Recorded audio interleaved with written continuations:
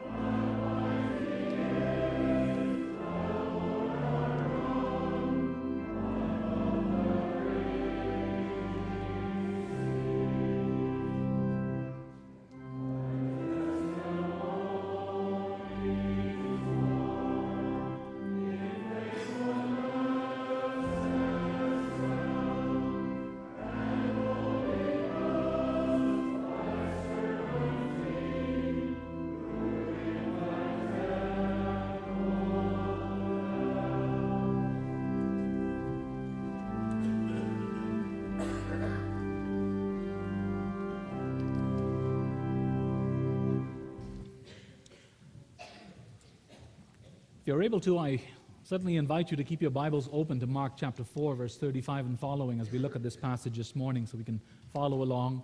And as I make comments on certain words, then you can see it right in front of you. I always encourage that.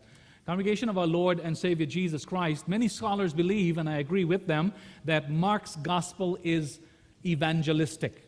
It has an evangelistic tone behind it. Its goal is to evangelize, we might say. Now, it has other goals as well, but mostly, many scholars believe, and I believe with them, that it makes the case, mostly Mark's gospel makes the case for believing in Jesus.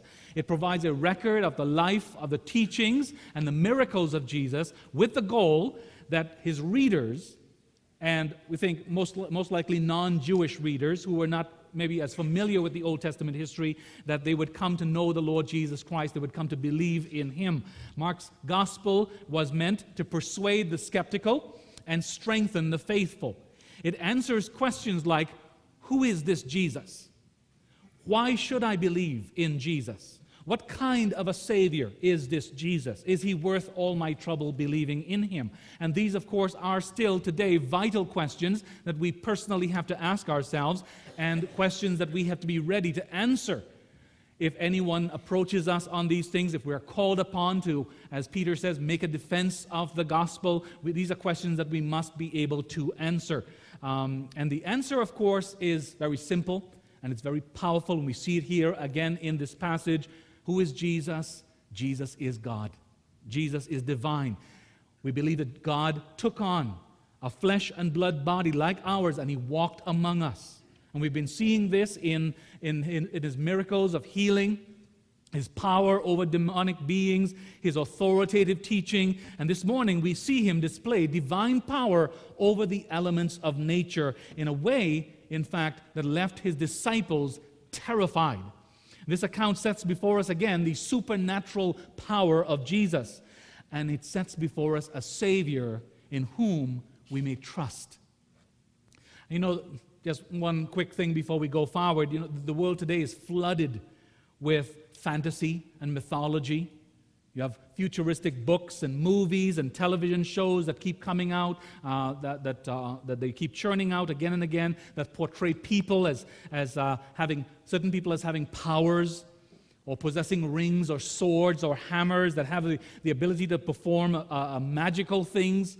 And so much of that, because of the day and age we live in, and we're saturated with all this fantasy and mythology all the time on TV, in movies, in books. So much of it, really, and maybe Satan has a part to play behind all of these things, but they have the tendency to kind of dull our senses to what is truly amazing.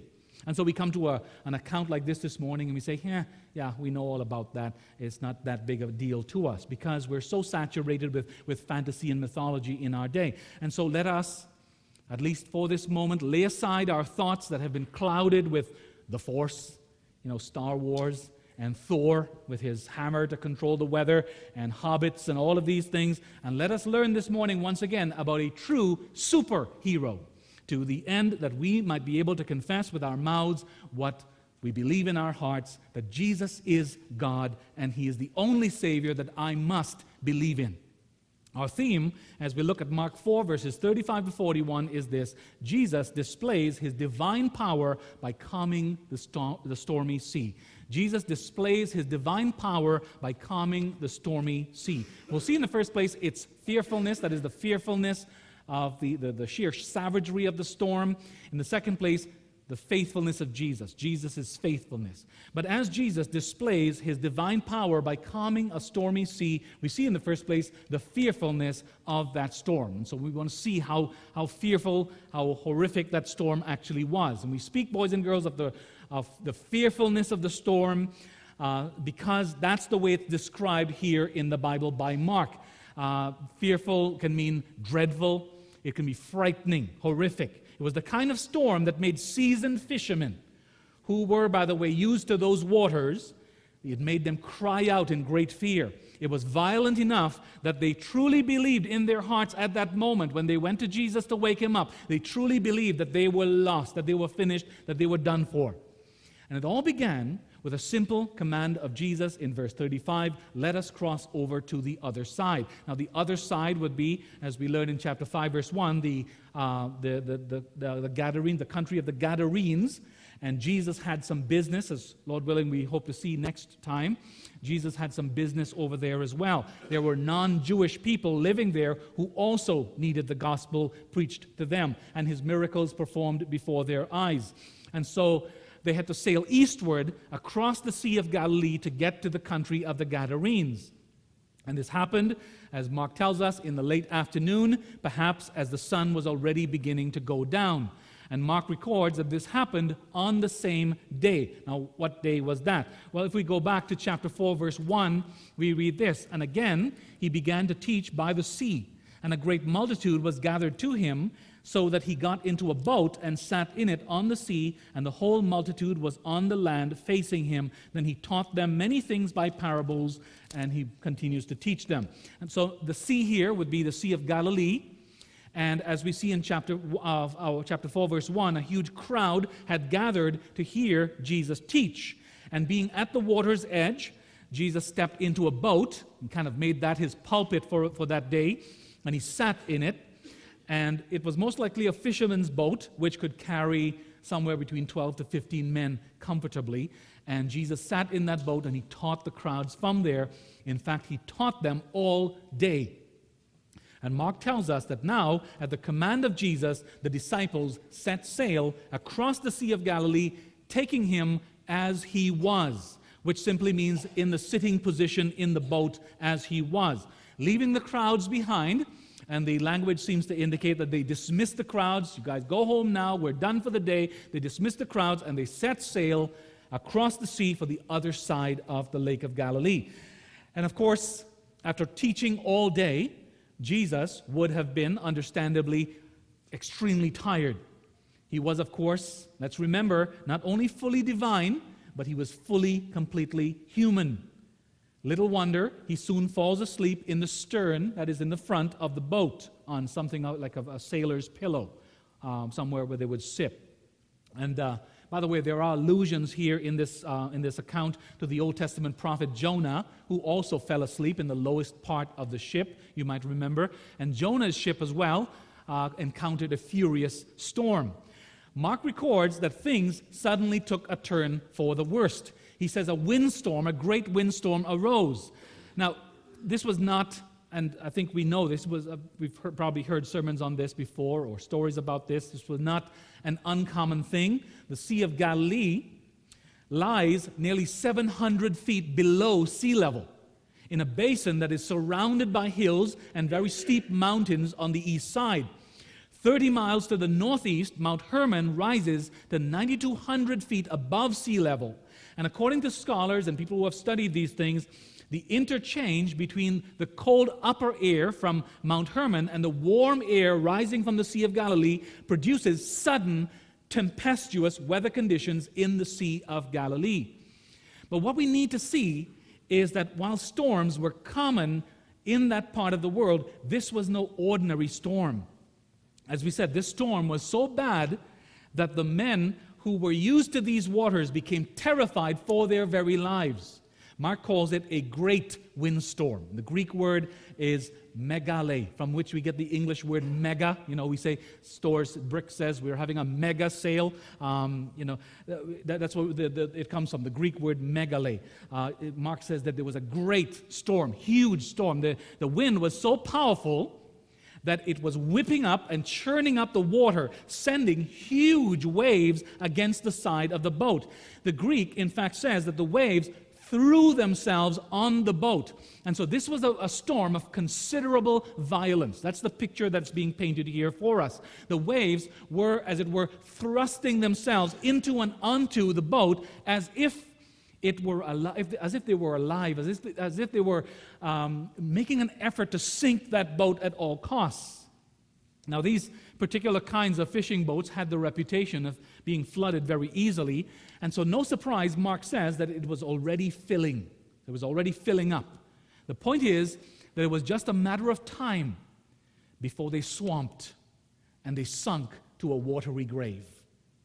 And the rudeness of the words of the disciples to Jesus reflects something of their frustration, of their great fear, of their desperation. They go to him and they say, "Teacher, do you not care that we are perishing?" In other words, is it of no concern to you? Does it mean so little to you that we are about to lose our lives? That was the fear and desperation that filled their hearts. And you know, the disciples here remind us of Israel in the wilderness, don't they? We remember how God had brought Israel out of Egypt with a mighty hand and outstretched arm. He had brought plagues upon Egypt, and he had displayed that he was a God who was able to save them. And then he brought them out, but then they get walled in. The Red Sea is in front of them.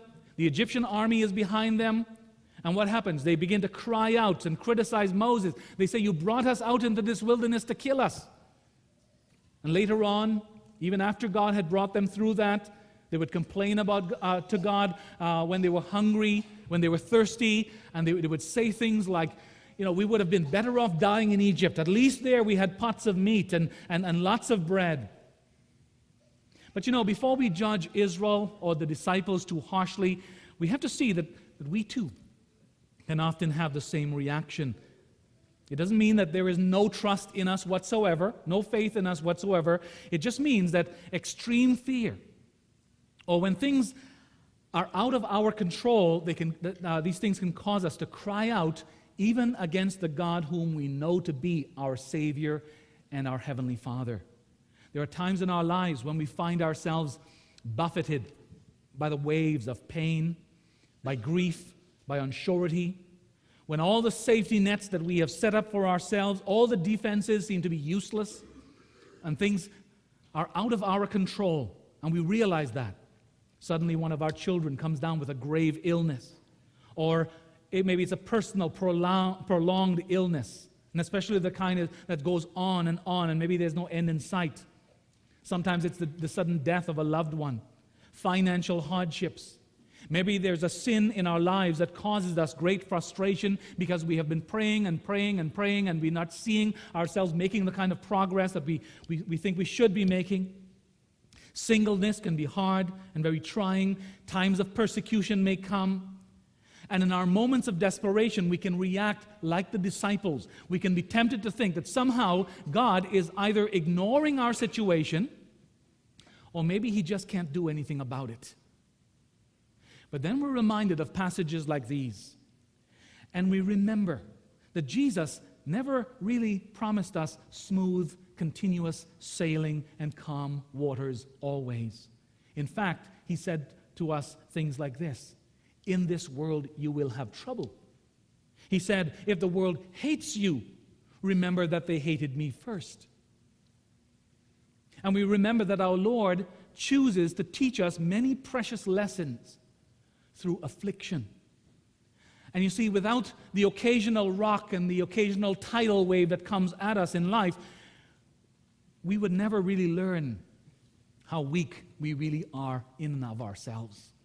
We would never really learn what it means to pray to God if God didn't allow and send those tidal waves and storms into our lives. We would remain unpurified in our thoughts, in our emotions. We would never be weaned from the attractions of this world. We would never long for heaven because we would love this world too much.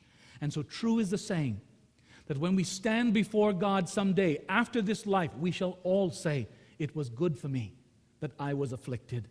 And we shall thank God for every storm, even the most fearful ones. But thankfully, as we're reminded here, the Lord does not leave us in our misery. As Jesus displays His divine power by calming a stormy sea, we see in the second place His faithfulness. The disciples, as we saw, quickly awake Jesus. And we can picture this. They run to Him, their eyes perhaps bugging out in fear, and they're shaking Him awake and shouting their accusing question at Him, "Teacher, do you not care that we are perishing?" And you know, that the Lord Jesus is so patient and so merciful to them, we'd say, was a miracle in itself. Even after all they had seen and heard as they had walked with Him, they didn't even have the faith of a mustard seed at this point. How quickly they forgot their Master's miracles that He had done before their eyes, His compassion that He had displayed before them so many times in previous days, and they were blinded by their present peril. But amazingly, we see our Lord dealing most gently and tenderly with them. He doesn't chastise them. He doesn't berate them. He doesn't threaten them. You know, think about it. Put yourself in the Lord's shoes and think about how you or I would react to people in that same kind of situation, that same kind of accusation. I know what I would do, and I know what I would say. Maybe you are more sanctified than I, but I'm being honest. If I did that amount of work with people and put so much effort into them, and then they turned and accused me like that and made such a terrible accusation at that, you know, I would probably say something like this: you know what? I'm going to get you out of this. But as soon as we get to that shore, I want you guys off this boat and out of my life. And I want you out of here. You're fired. You're done for. I'm done with you. I've wasted my time with you. And that's a sinful part of me talking, of course.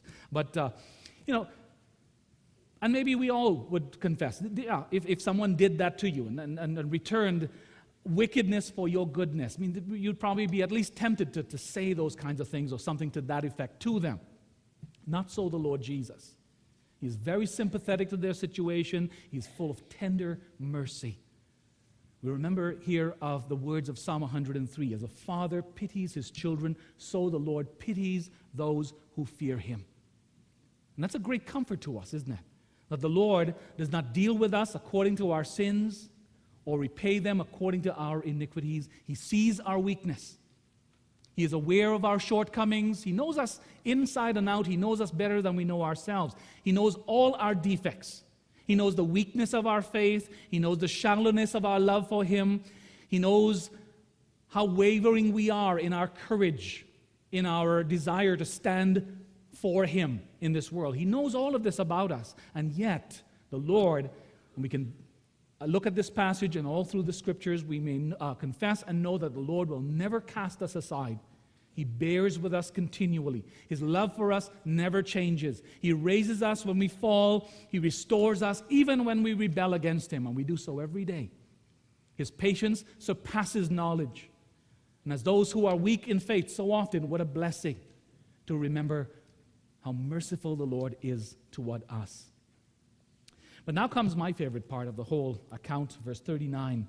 Then he arose and rebuked the wind and said to the sea, "Peace, be still." And the wind ceased, and there was a great calm. Now, one thing we have to catch, and this is very striking, is that Jesus he does what needs to be done without any effort whatsoever. That's the sense we get here in this passage. He does so effortlessly. The word translated rebuked can mean scold or admonish, warn, forbid. It's as if Jesus said to the howling wind, "Stop it right now. Stop being such a nuisance." That's the sense we get from the language. Picture, for instance, the tone, boys and girls, that mom would use. The elders are coming over tonight for their visit, and so mom has just spent a lot of time cleaning up and straightening up the house, and you're there jumping on the couches, and you're throwing pillows at your sister. Picture the tone she would use when she comes into that room and says, "Stop it. Sit down. Be quiet right now." And you know she means business, right? Or how we would scold our dog if a guest came over and the dog is jumping on them, and especially if it's the neighbor's cute daughter come by for a visit. I mean, we'd go out there and say, "Rover, stop it, bad dog." You know, we would talk to them in that tone, and Rover knows, yeah, it means business. I better go sit in my corner kind of thing. That's how Jesus talks to the wind and the wave. Now, listen as well to a couple of things that we need to point out to you. Mark, I'll explain why I read these in a second. Mark in chapter 1, verse 23 to 26 writes this. And this is in the context of the man with the unclean spirit in the synagogue. And he comes and he cries in Mark 1, verse 23, he comes and he cried out, saying, "Let us alone. What have we to do with you, Jesus of Nazareth? Did you come to destroy us? I know who you are, the Holy One of God." And here in verse 25 we read, "But Jesus rebuked him, saying, 'Be quiet and come out of him.'" Note the word rebuke there. And then in Mark 8, verse 33, we read, Mark 8, verse 33, "But when he had turned around and looked at his disciples, he rebuked Peter, saying, 'Get behind me, Satan, for you are not mindful of the things of God, but the things of men.'" Again, the word rebuked is used there. And in chapter 9, verse 25, we read, "When Jesus saw that the people came running together, he rebuked the unclean spirit, saying to it, 'Deaf and dumb spirit, I command you, come out of him and enter him no more.'" And I read these because we need to see that there was something else going on here as well. The same verb, translated rebuke, is used in all of these places in the context of Jesus dealing with demonic forces. And so it would seem that Mark is trying to tell us that there was something demonic, there was something devilish about the storm. And that would make sense if we understand that Satan's greatest wish was that our salvation would never be accomplished. My little ones on Tuesday nights, my youngest class, we're learning about the line of promise.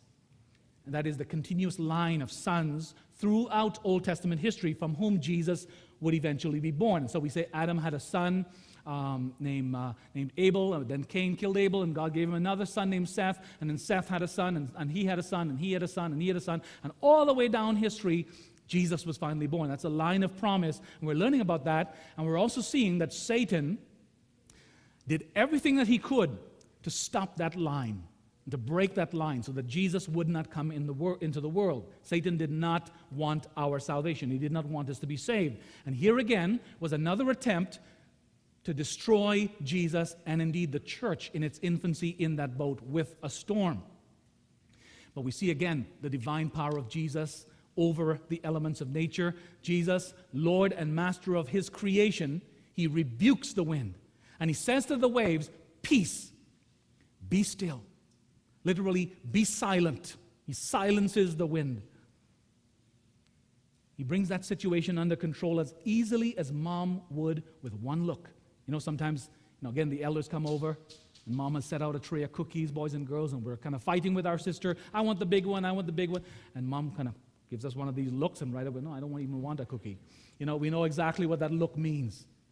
In fact, I should go to bed right now and say my prayers. We know what that look means when mom shoots it at us.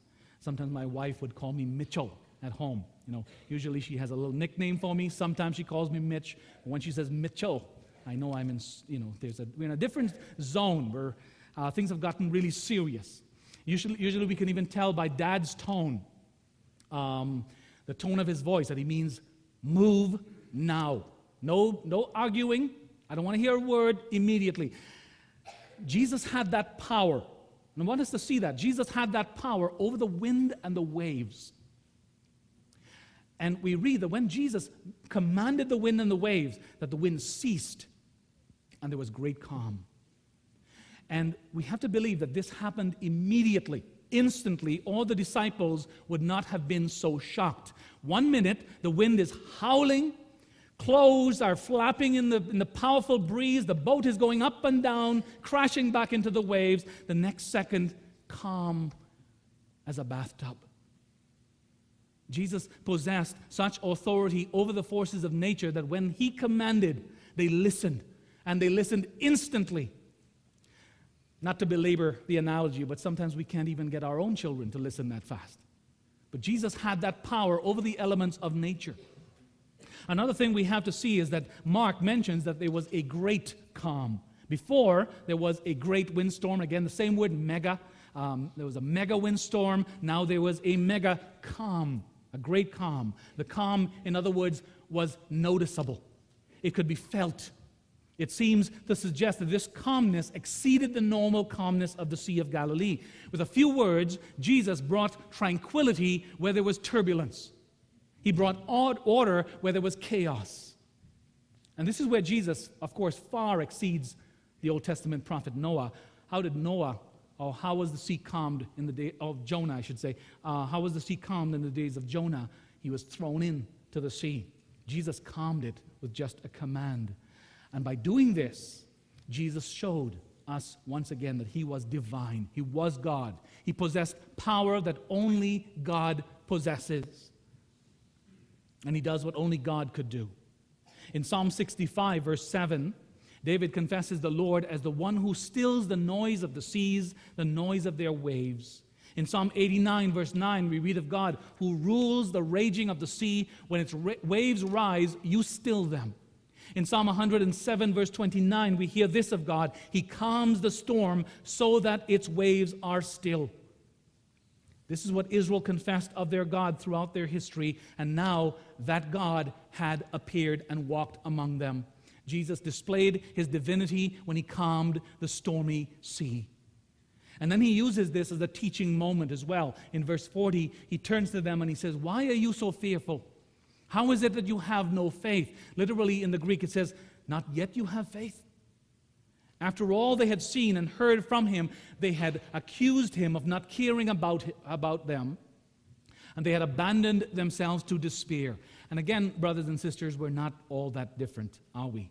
How many times does the Lord not show us over and over again that he is concerned for us, that he has control of our lives, that he is able to bring us through whatever difficulties that we are going through, and then something happens again, and we are back to the same worry and stress, and we expect the worst to happen. But notice the reaction of the disciples in verse 41. And they feared exceedingly, and said to one another, "Who can this be, that even the wind and the sea obey him?"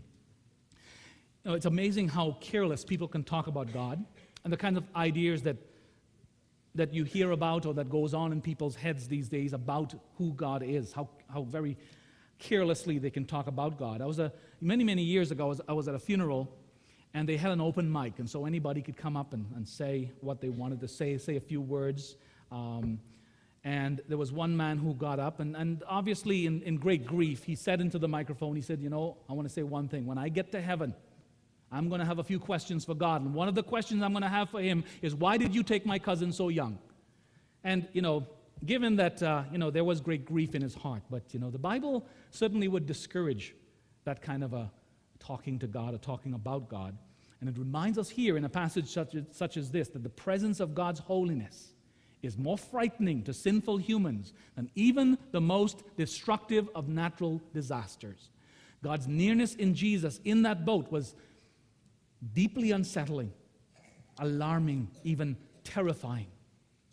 But congregation, this is the God we need to save us. Not one that we can control, not one that we can even fully understand, and certainly not a God that we create in our image. We need a God who is full in majesty and glory and power, who is sovereign over all creation, a God before whom we may stand amazed and awed. Jesus, in that boat, on that stormy evening, unveiled his divinity. He revealed that he was not merely a gifted speaker, or he was not merely endowed with exceptional gifts. He revealed that he was God himself. And he calls us this morning, once again, to put away fear and place our faith in him. Amen. Let's pray. Father in heaven, thank you for these amazing things that we have recorded for us in the Holy Scriptures. Thank you that in the fullness of time, God became man and walked among us, and that our Lord Jesus displayed his divinity again and again to teach us that he is a God whom we must and may believe in, that we can trust in him, that he is a Savior above all other Saviors. We pray that we may truly rejoice in the Savior that you have provided, who is perfect in every way, and who, being divine, has left nothing undone. We may trust in him and know that through all the challenges of our lives, the ups and downs that we face, the storms of our lives, that we may know that he remains the same today, tomorrow, and forever, and he remains powerful over sin and death. Bless us that we may believe more and more, that we may set aside fear, that we may place faith in the Lord Jesus Christ. We pray this in his name alone. Amen. Number 460.